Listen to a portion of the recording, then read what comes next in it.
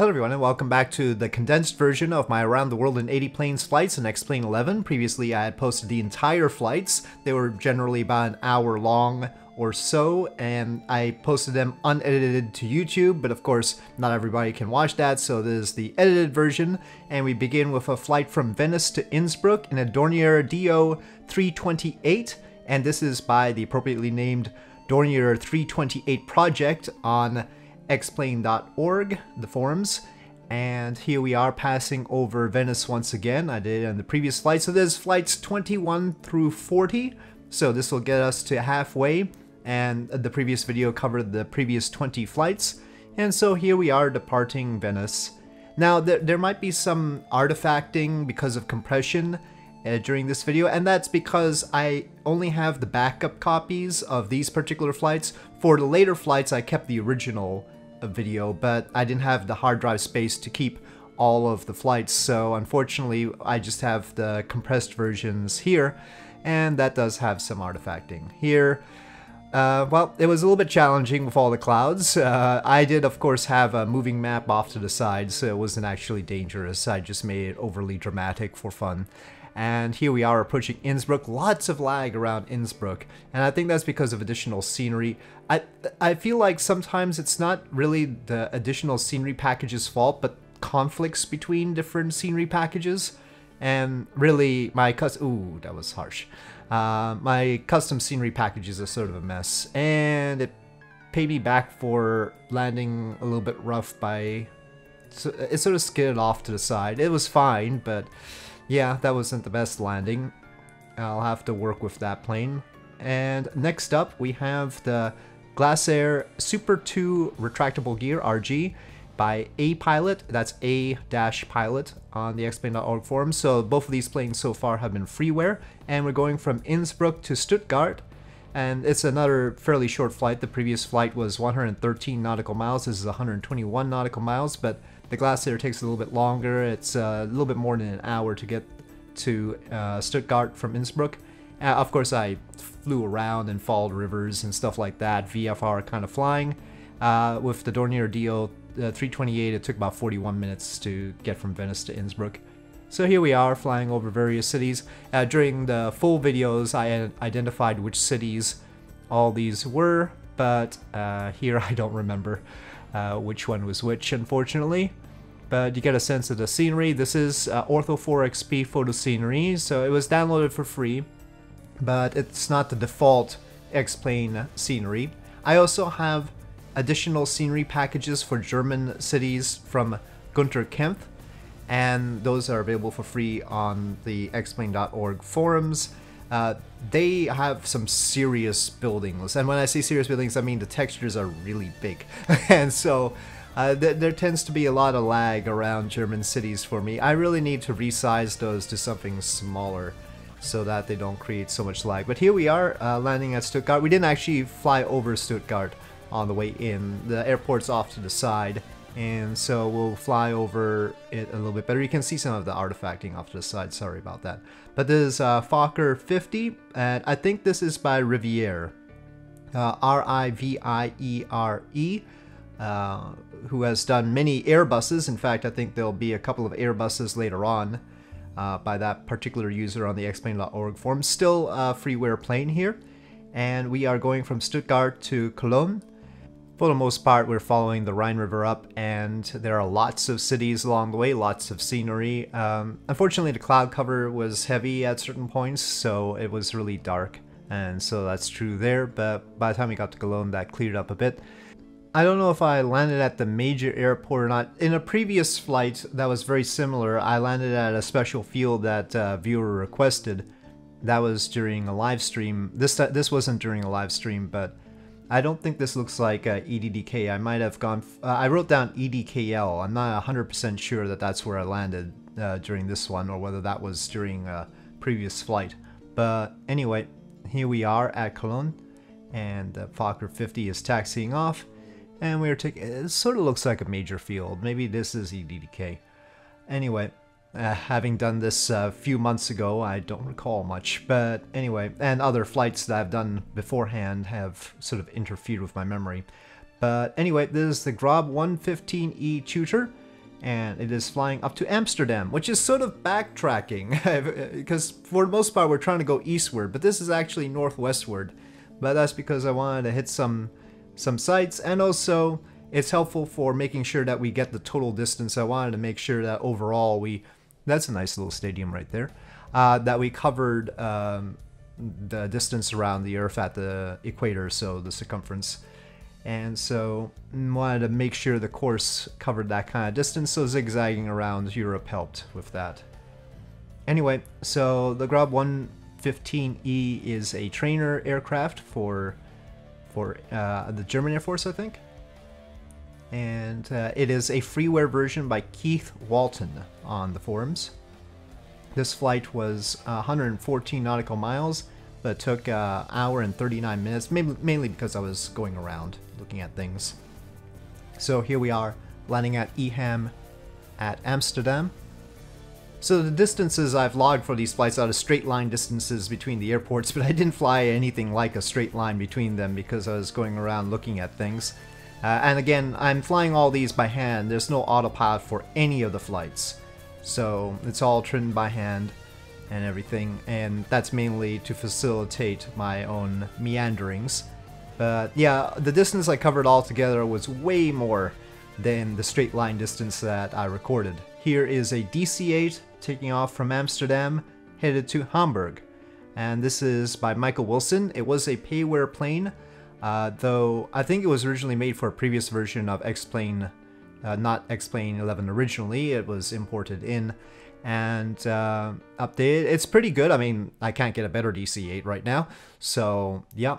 But unfortunately, the package that it came in is no longer offered on the xplane.org store, so I don't know if it's available. I'm glad I got it when I could. But anyway, the DC-8 is an interesting plane, and we've got appropriate livery. I do try to match the planes with the locations I'm flying, so a KLM livery was good. And here we are approaching Hamburg. Lots of scenery and lots of lag, obviously. You can see all those buildings.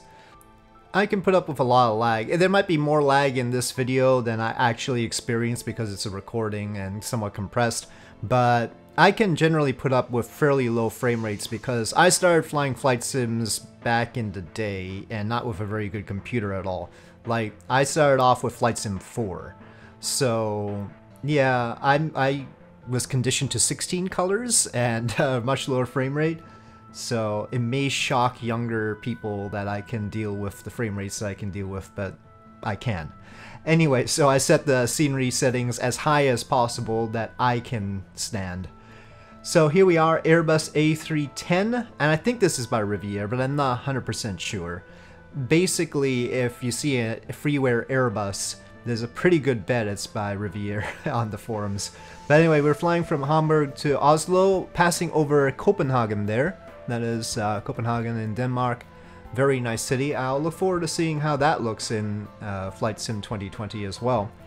So my history goes Flight Sim 4, Flight Sim 5, Flight Sim 98, Flight Sim 9, Flight Sim 10 or FSX, and then X-Plane 11. I got X-Plane 8, but I never really played it much because it wasn't really that good.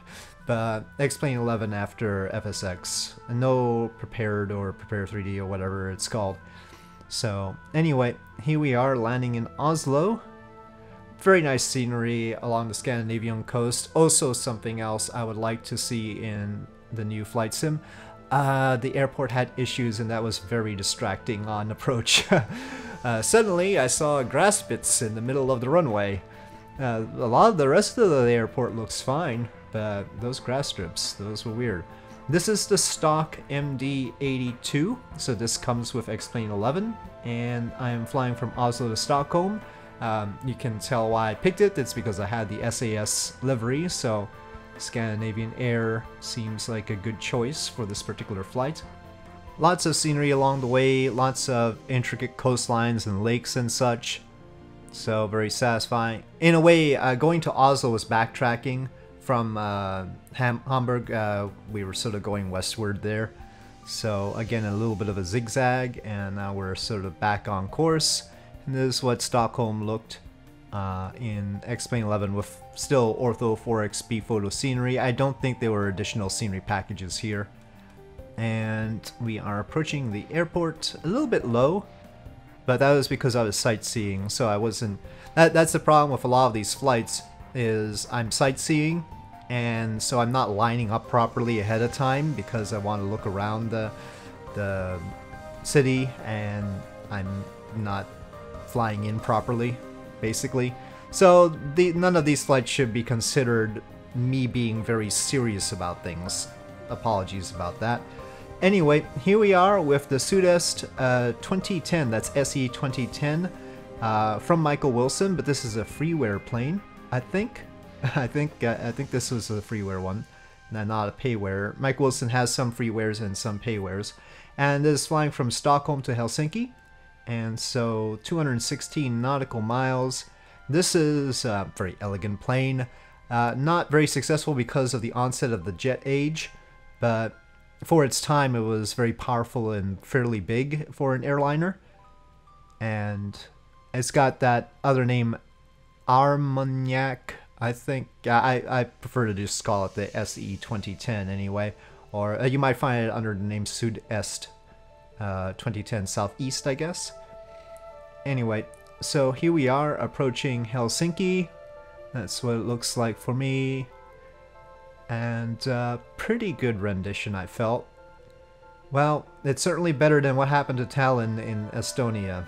You'll see that in a bit on the next flight. But here we are approaching the airport. There are few... part of the reason I did all these flights was to check out how the photo scenery looked in various locations and en route, and to get a sense of whether things were looking right or not so right.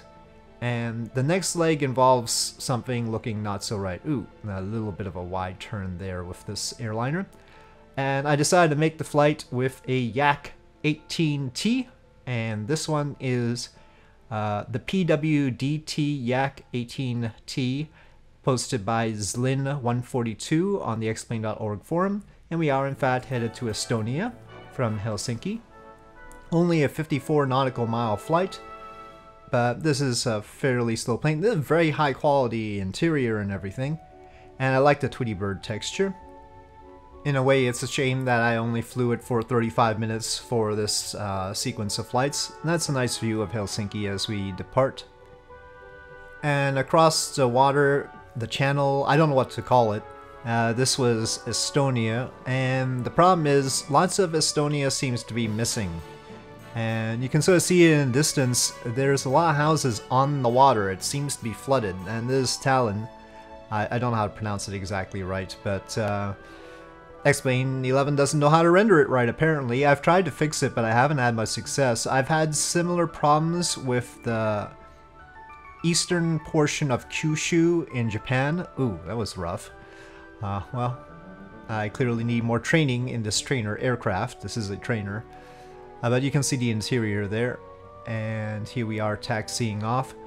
But yeah, those two locations seem to have a similar problem, and I've tried to solve various ways, tried to solve them in both locations and failed, so I don't know what the heck is going on. If I revert to pure default scenery, it's fine. But otherwise, anything else I do with Orphan 4XP, re-downloading the scenery and all that, it's always messed up, and it doesn't matter which source. So obviously this is a MiG-21, hopefully that's obvious. And I tried to go fast, but there's a limitation of how much you can use the afterburner with the fuel that it carries, even though we have fuel tanks, external fuel tanks.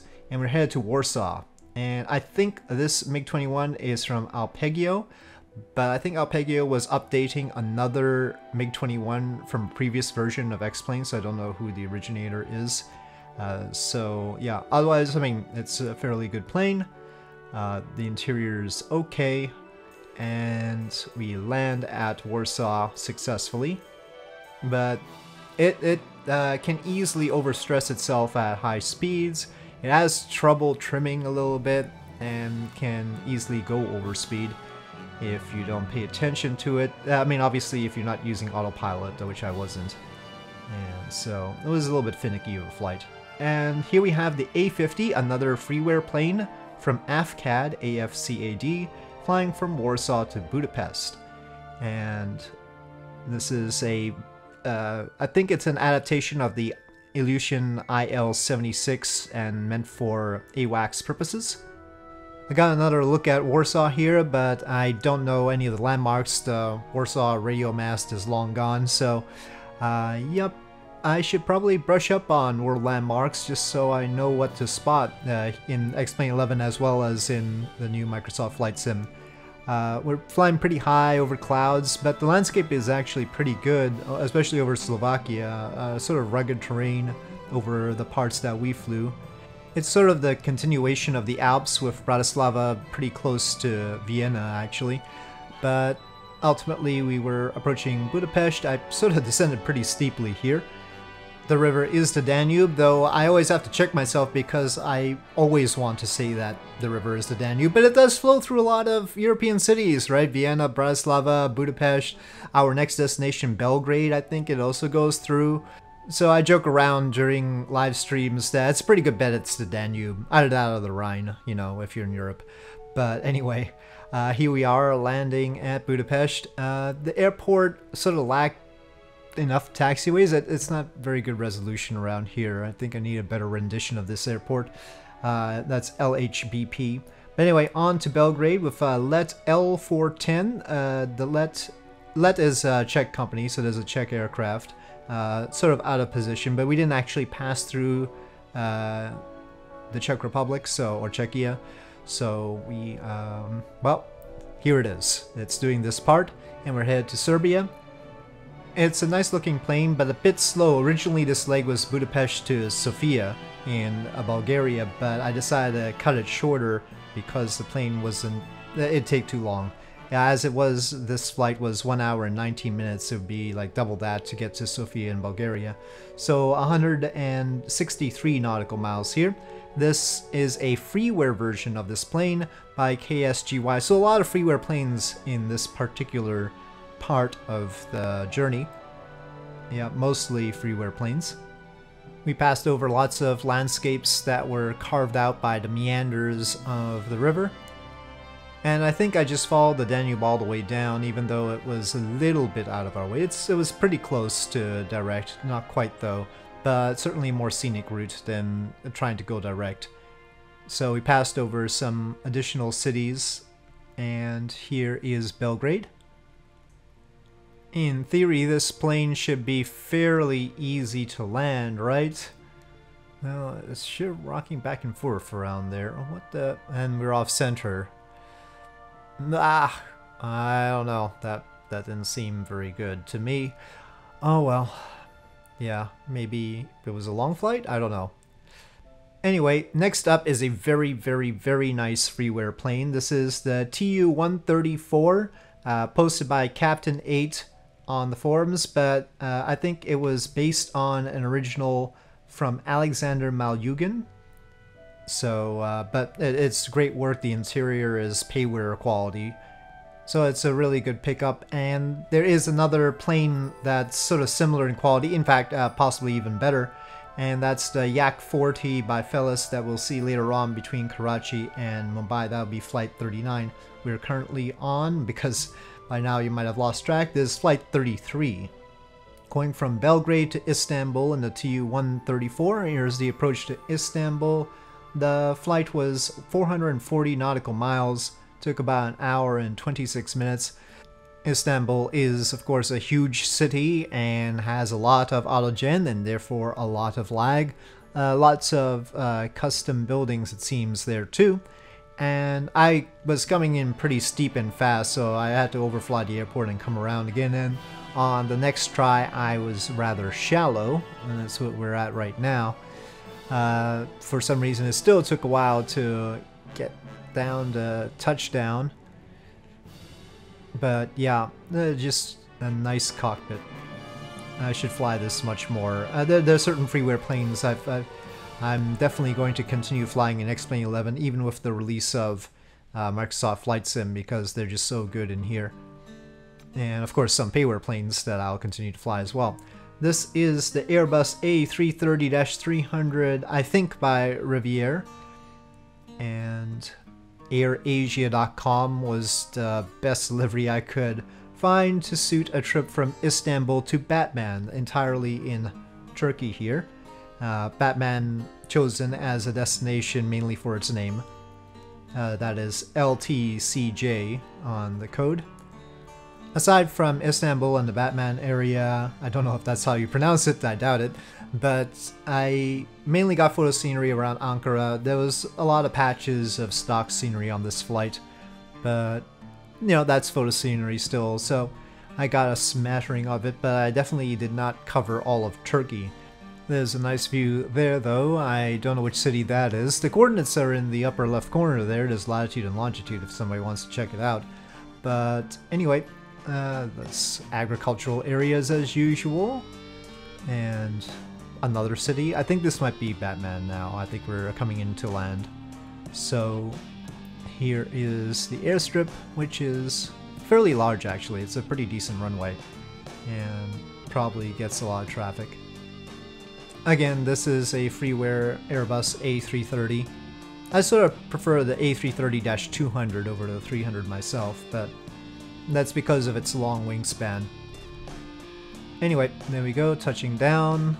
At least this time it wasn't horrendous. And after taxiing, next up is a flight between Batman and Baghdad.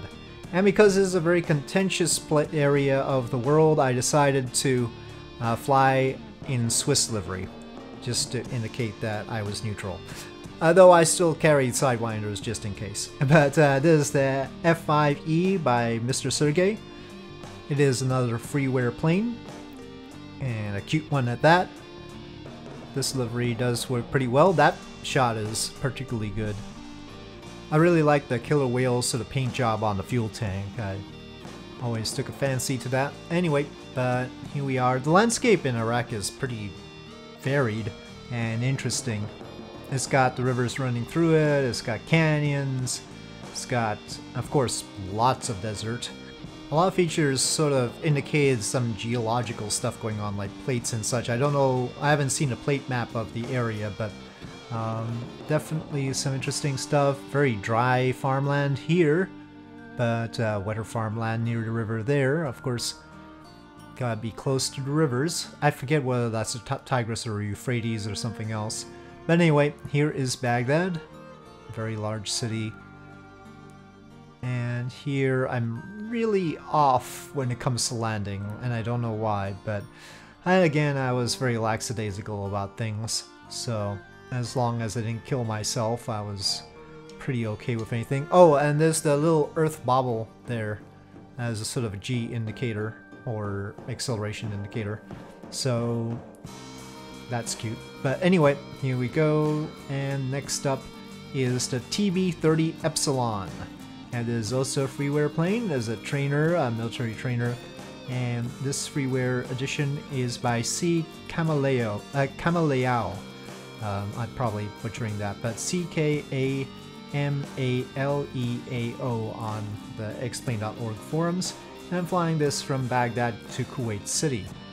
So ORBI to OKBK, or a flight of 309 nautical miles. And it's about an hour and 23 minutes the flight took.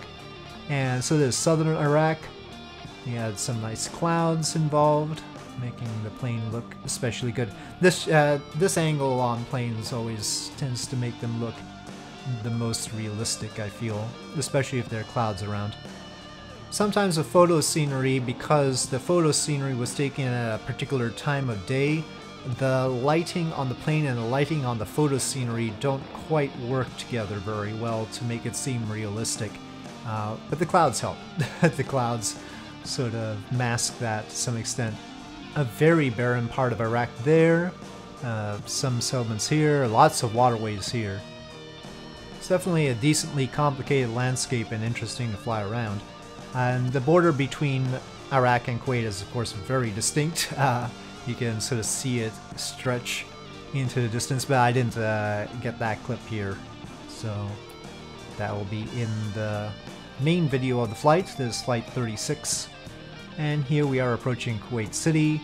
That's the downtown area. And the airport's off to the right. And this is the approach to the airport. Flying low, of course, because I was taking a look at things. And a little bit wiggly, but not too bad.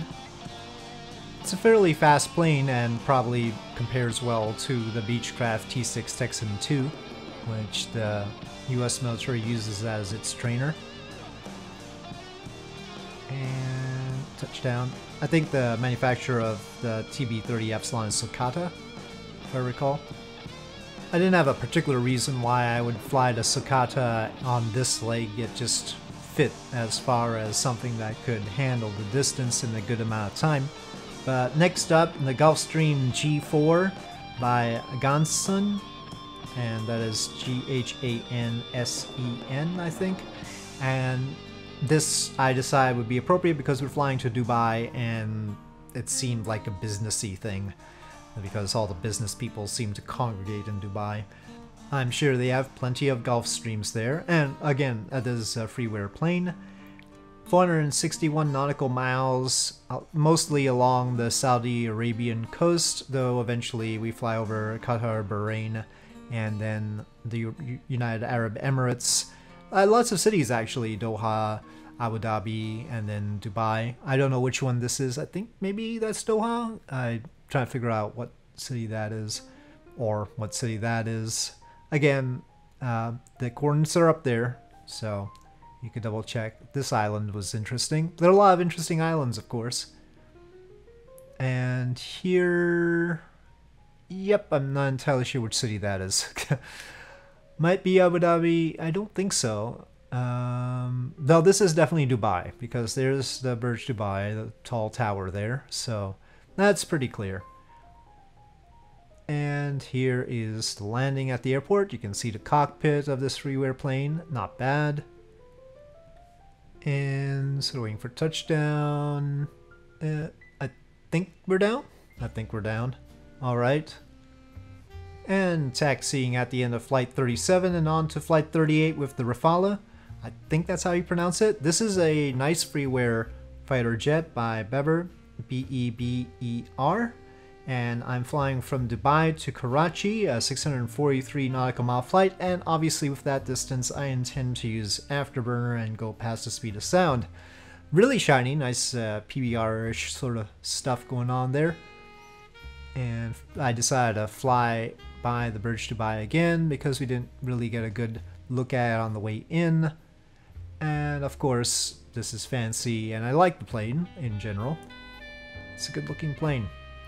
And so we depart the United Arab Emirates. The trip is mostly along the coast of Iran and Pakistan, so it's a lot of desert again. Sorry, that's just how it is. Here you can see I'm up to Mach 1.6. I think I get beyond Mach 1.7 in fact. But the afterburners can't stay on forever, so needed to super cruise, and I think it did a pretty good job of that. And so here along the Iranian coast, I think this is close to the border between Iran and Pakistan. And taking a look at the ridges there. Always interested in the geological features. Stuff seems to have gone on around here, that's for sure. But yep, ultimately here is Karachi.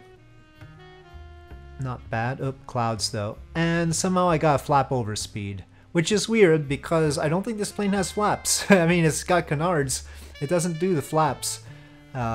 So yeah. Delta wing planes generally don't have flaps because they wouldn't do what you would want flaps to do. So anyway, I had to compensate for that with aileron trim per usual, and it went squirrely on landing. I have trouble with fighter jets sometimes, and it didn't seem like the brakes are working taking a look at the speed there, but I think I ultimately got to stop in time. At least we didn't overshoot the runway. I had to taxi down the runway a bit though. So here we go, and next up, the Yak 40 by Phyllis. This is so fancy that I wanted to show you the cockpit right up front. You can see flick switches to help with startup, there's those ground service stuff, different panels and views in the interior. Yeah, and then there's additional placards like that. that CG calculator thing, and then those notes, and then a slide rule, for heaven's sakes. A slide rule and other plane settings. So this is... You should have to pay for this, but it is freeware. I don't think it's off of the xplane.org forums, it's just elsewhere. So I think search for Yak 40 by Felis, F-E-L-I-S. It's probably the best thing to do. And this flight is from Karachi to Mumbai, 471 nautical miles. Fairly long flight compared to the others in this series, 1 hour and 58 minutes. And I didn't go straight. I mostly tried to stay along the coast. There were bits that I had to go over water, but we wanted to keep it more of a sightseeing sort of thing. I doubt that this was ever an actual route, but I do think Aeroflot does fly into Mumbai, and it does fly into Karachi. I just don't think there's a flight from Karachi to Mumbai, and I don't know if they'd use the Yak 40, but anyway, I thought it was plausible at least. So it was a good choice. I'm happy with it, and I really like the plane. I actually did the full startup. It is a long startup procedure and complicated. I had to use a YouTube video to help me out with that, because the switches, I think there is an option to have the switches in English though, so I was just being stubborn. But anyway, the weather around Mumbai was horrendous, as you can see. That was the thing. But it was possible to see the runway at very low altitudes, so I stuck with that. I was doing most of the stuff. I think I did all the flights with VFR, even when VFR was not strictly speaking advisable. So here we are, approaching... I think this was only the second time I tried to fly this plane, so forgive me. And not bad though. Touchdown took a while, but wasn't the most embarrassing landing I've done so far. And off we go, taxiing away. And next up, very much an appropriate plane for this flight, an Air India Boeing 707-320. This by Michael Wilson. This was a payware one, part of the same package as the DC-8. And again, I don't think it's available any longer, unfortunately. But yep, 707 is a marvelous plane. And this is Mumbai to Jaipur. This is the 40th flight. And so the last flight of this video, 490 nautical miles, an hour and 24 minutes. Overall, flights 21 through 40 covered 6,234 nautical miles in 25 hours and 20 minutes. The average speed was 246 knots. And altogether, the first half of Around the World in 80 Planes covered 12,214 nautical miles and 47 hours 35 minutes. As you see, a really intricate landscape down there.